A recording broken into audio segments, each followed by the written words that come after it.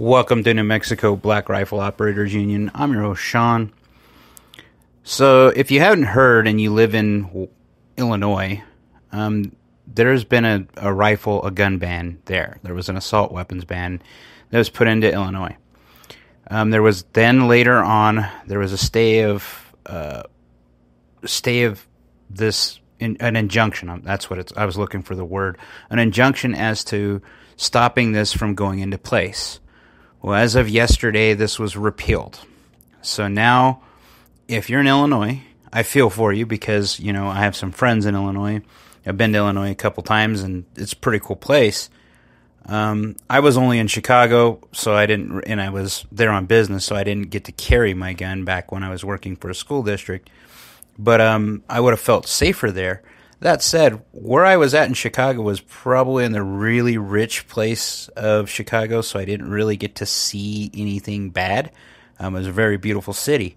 It wasn't like the south side of Chicago, which is, from what I've heard, is Chirac. But the other places I've been to Illinois in, which are a little more farm agrarian type places, they are way more kind of leaning towards my side. I would still say they're a little bit left of where I am, but they are more gun friendly. And this is really sad because there for about 6 or 7 days, they were able to try to purchase these firearms from like PSA or from their local gun stores.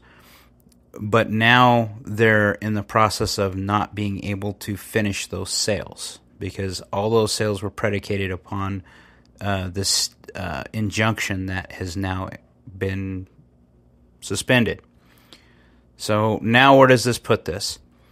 So in legal parlances, what it'll probably happen is this will become a Supreme Court case because the Supreme Court, the 7th, Amy Coney Barrett, the person that's over the 7th District Courts, she was the one that helped get that injunction in place. So what are the next steps? If this goes to the Supreme Court, this could be a huge win for the 2A.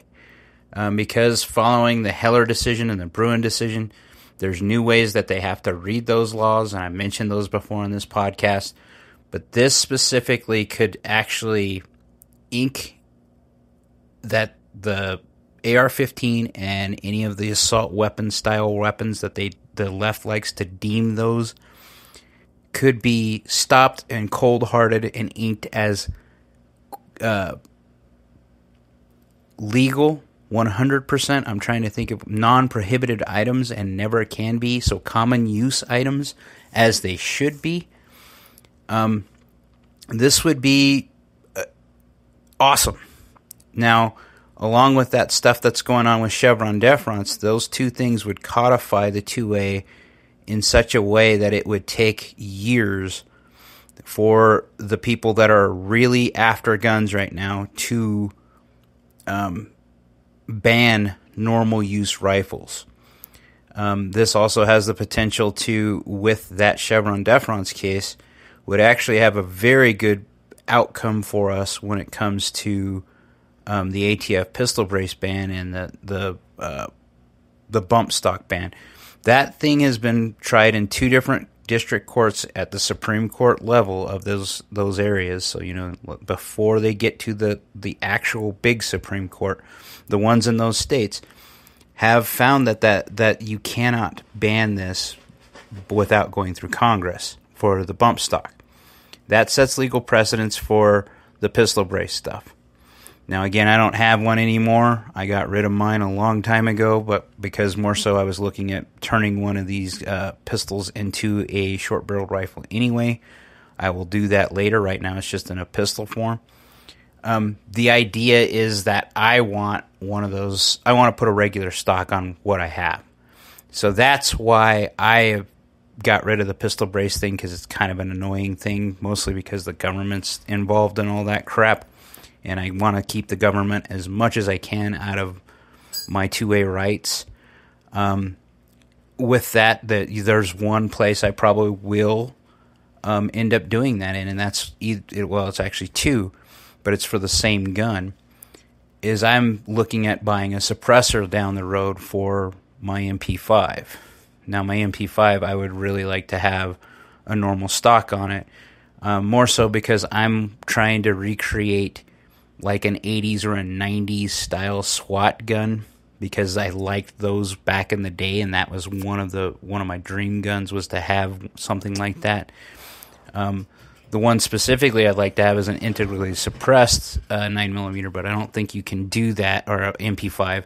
I don't think you can do that without buying an integrally suppressed one already, and then getting all the paperwork involved with that.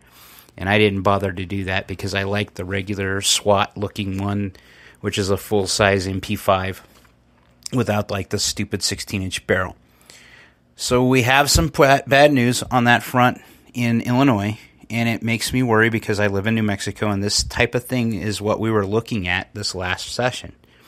You know, with all the gun stuff that's going on, our governor has repeatedly threatened a special session just to go after firearms. Now, if she enters into a special session, there's more than likely going to be other issues that occupy her that they're unresolved, specifically around crime.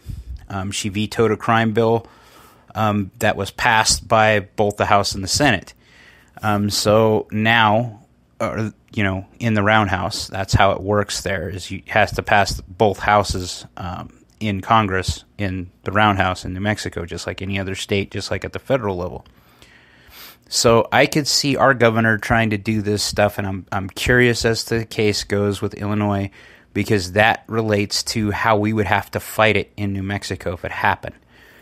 If it gets to the Supreme Court, that would be even better, because then it would codify that assault weapon wasn't a thing and basically wipe those things off the books and aid in that Chevron deference that they couldn't change the definition of whatever gun they want or whatever a stock is versus whatever a pistol brace is. Then we're in a better point, in a better stance in the 2A. You know, as the government likes to do the government things, and they like to get bigger and enforce their will on the people. Now, along those lines, let's talk about what the government's been doing and what the media has been doing. The shooting in Allen, Texas, okay, at the Dallas Mall. What they have found out now is that they're pushing this narrative that this shooter was a Mexican neo-Nazi. Now, I've been Hispanic my entire life, and I didn't even think this was a thing. Now, I've studied German history, and my friends jokingly have called me that, but they have never known one to be a real thing. And that's because neo-Nazis don't like Mexicans. They don't like Hispanics. We are just now becoming white because we have family values that the left doesn't agree with. We are very much into our churches, which the left doesn't like when this stuff happened with COVID. So they have a beef with Hispanics now, and we're now white nationalists as far as they're concerned. So what has actually come out of that story is that it is a Russian profile that they found. It was from a Russian website, a Russian social media type thing. This person had 0 followers for this profile, and they have tried to tie this to Tim Pool and Libs of TikTok because on that social media profile there were some clips shared of both of those things. You know, this smacks of a setup. You know, I don't want to put on a conspiracy hat and say you pull an Alex Jones or nothing like that. But this looks like a setup, because also along with this, there was a manifesto that came out. And rather than, we're still trying to get the manifesto from what happened at the Covenant shooting in Tennessee by a transgender shooter, we still haven't got that. And there's political cases, or there's actually police cases now, where the police union for Nashville PD is actually petitioned to get this released. They're actually filing to get it released legally. Why would Nashville PD try try to hide this, they wouldn't. If you look at what happened with the Nashville shooting, as tragic as it is, the police response was textbook. It's the stuff that people are going to be showing and training forever. Those guys had stones of steel, man. When they went through there, they executed it. They didn't have all the information, but they were going to get the bad guy. And that's why it burns so much for me to see these cops that do their job right every day, all day. And I have that heartburn of knowing that they're there, but knowing that if the ball drops, I can't count on them. They lost that. They still need to earn a lot of trust with me because of what happened during the COVID stuff. You know? Put also what's been going on in Northwest New Mexico. I mentioned this a couple times in a couple of episodes of this podcast where there was a shooting of a homeowner where the police had actually went to the wrong address. Now, more came out from that. Recently, I found out that this man had his vehicle stolen or burglarized a couple days before. So he was already on edge, thinking somebody was doing something bad.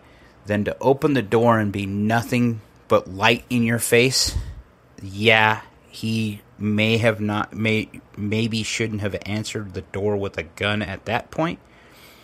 He maybe should have been more aware of his surroundings, meaning looked out the window just before he did anything. That said, law enforcement still screwed up.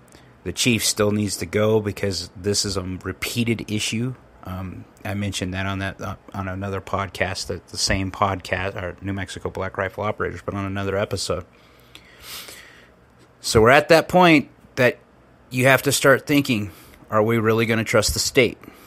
And to be bluntly honest, I don't know that we can, but there's, I guess, this little seed of staticism that's hoping that the cases that are going out right now side in our favor and redeem us and let us keep some of our freedom. Either way, free men don't ask permission. You do you. Stay strapped or get clapped. Like, share, subscribe. Be great.